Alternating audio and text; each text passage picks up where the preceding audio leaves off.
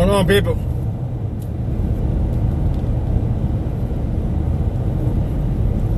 Over in a few minutes, y'all get in, and we're gonna start. Hope everybody's doing well. Hope everybody's having a good Saturday.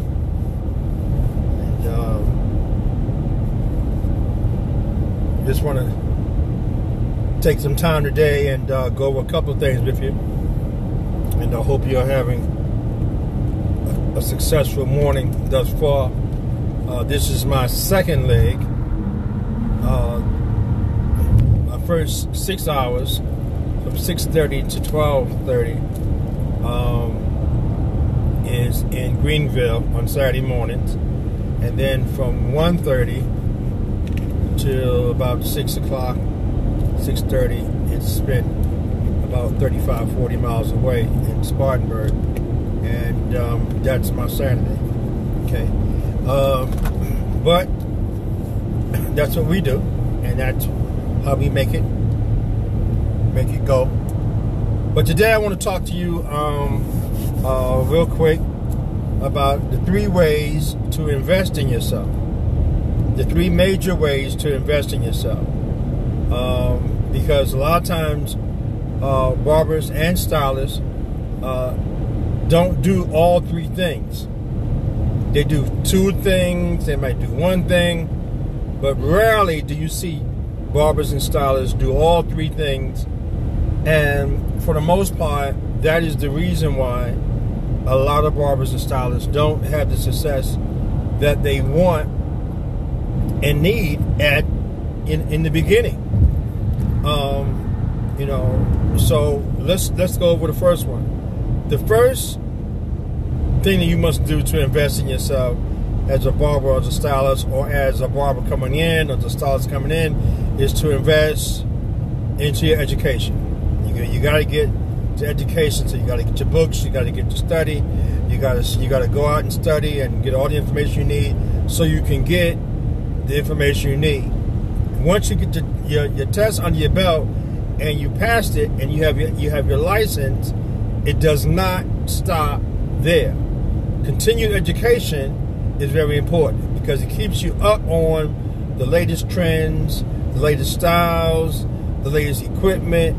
I mean, the technology is always changing, so you need to be up on everything you can be up on, when it comes down to educating yourself to be a better barber or a stylist. So if you're not, seeking out classes, if you're not, trying to learn techniques that you didn't learn in barber school, trying to get additional information about different procedures, then you're only hurting yourself. You're not hurting, the barber next to you.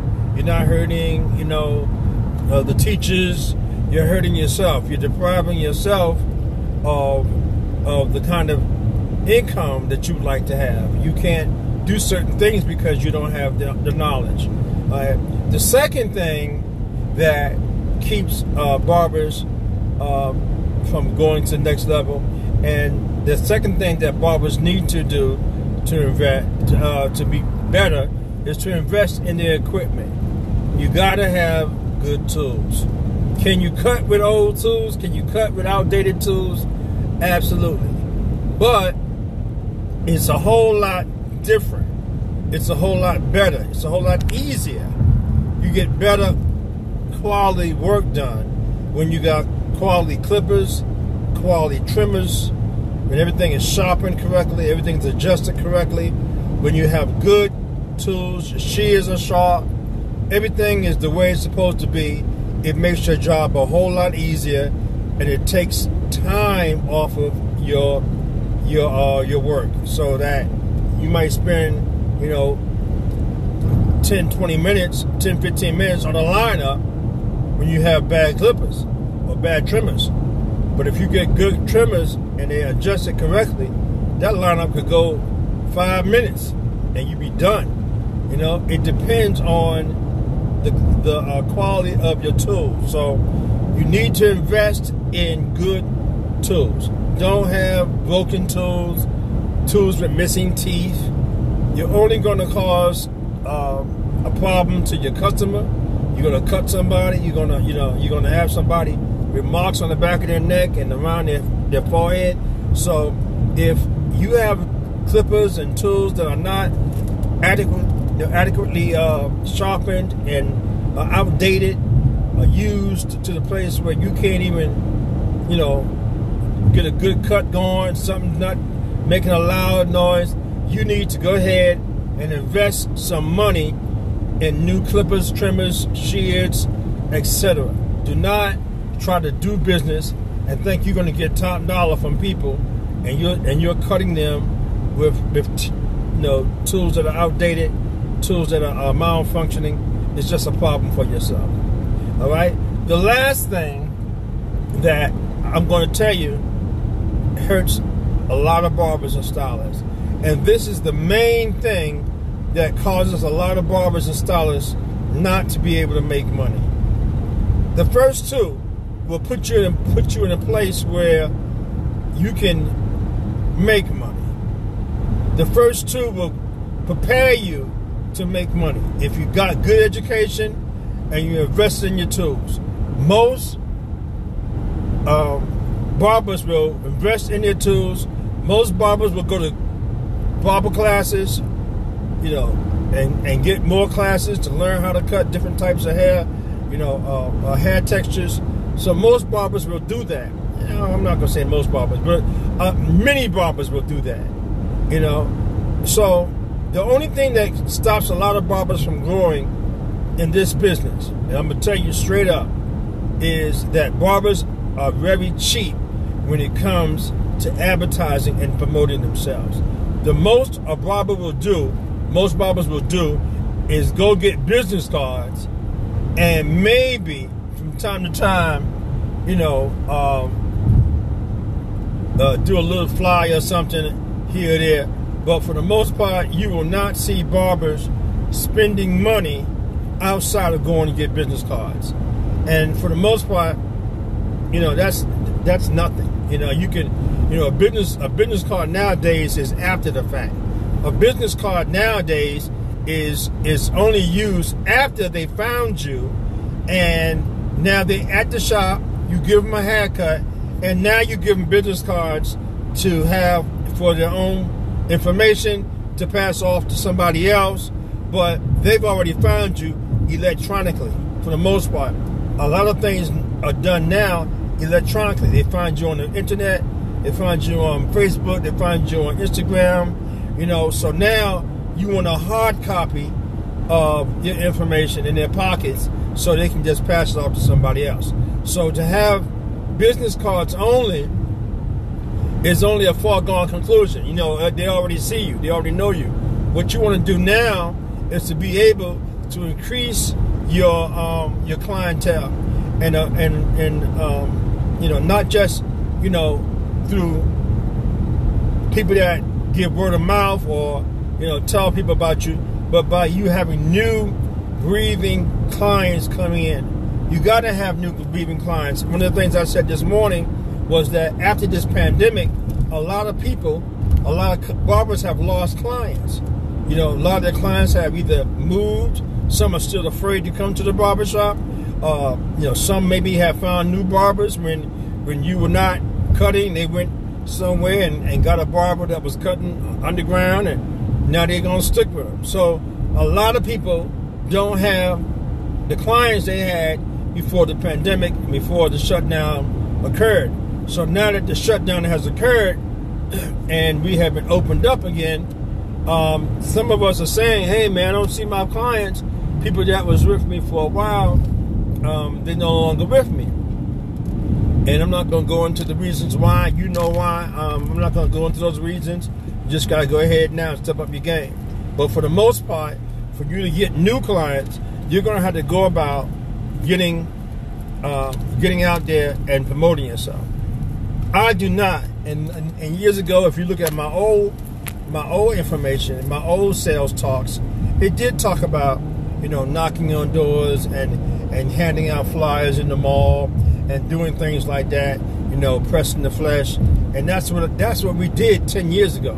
We did that because, Instagram and Facebook and all these other social media outlets and platforms weren't, that popular with barbering and getting clients.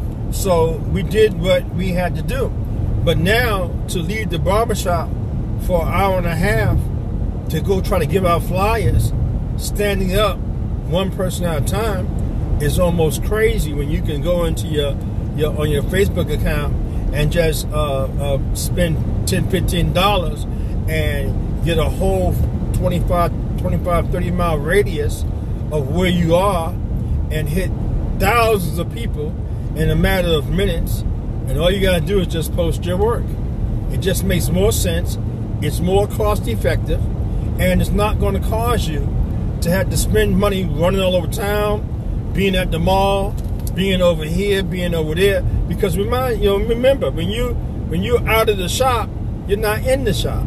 So if you're out of the shop giving out flyers and somebody comes in, you're going to miss them. So, being able to post your work and to advertise via Facebook, via Instagram, and still be in the shop and get so much exposure and a big bang for the buck, it just makes sense to invest that $10 to $15. The same money that you would probably spend making flyers, using gas to go around and take these flyers, standing up, talking to people, because you can't talk to everybody. You got to talk to everybody one at a time. So you talk to maybe 20 people, in maybe 2 hours.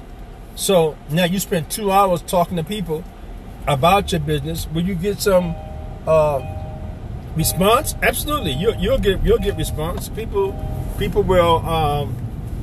will probably come to see you from the response. It won't be as great, but you will get some response. But the best way to get your response now is to be able to touch a lot of people. It's in the number game. So the more people that you expose yourself to, expose your work to, expose your name to, expose your barbershop to, the more people you will have contact you about future haircuts. But you have to invest the money into the advertising.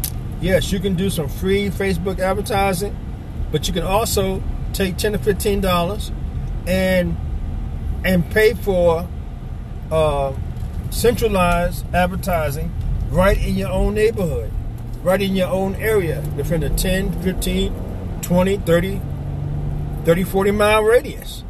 And people in your radius, in your area, can see your work, can see your advertisement, can find out where you work at, can find out how close you are to them, and it's beneficial to you. It's not going to be a waste of time and a waste of money. Stop being stingy when it comes to advertising who and where you are. It doesn't make sense to me. If you spent money on tools, you spent money on clippers, you spent money on going to school, you spent money on education, but you don't spend any money comparatively on where you are, so people can find out where you are. So you have to spend money on advertisement. You have to spend money on promotion. You don't have to spend a lot of money, but you got to spend some. Okay, so don't just spend money on business cards and think you've done a good job, because business cards, once again, are only good really for after the fact, or after they come to you already, or maybe in a social situation, you at a party or something like that, or at the gathering or something, or maybe some kind of a mixer, and then you just you're talking to people and you happen to give your card like that. Business cards are good for that kind of situation, but to build a business faster and to build it more, to pinpoint who you want to talk to, who wants to talk to you, who wants to get a haircut from you, you have to go through social media. Social media is the new way of building your business. You cannot think for a second that you're going to build your business faster, one by one, by word of mouth only, by giving out a flyer, giving out cards, and think that you're going to build your business quicker. I tell you, I've not seen it yet. Everybody that goes to the social media and builds their business by posting their work, by posting where they work at, showing, who they are, getting familiar with people, letting people see who they are. Those people build clienteles at least 3 to 4 times faster. What I'm telling you now, you can build, if you do it correctly, you could build a clientele of about 50 to 100 in maybe a month. It's just a matter of you taking the correct steps and then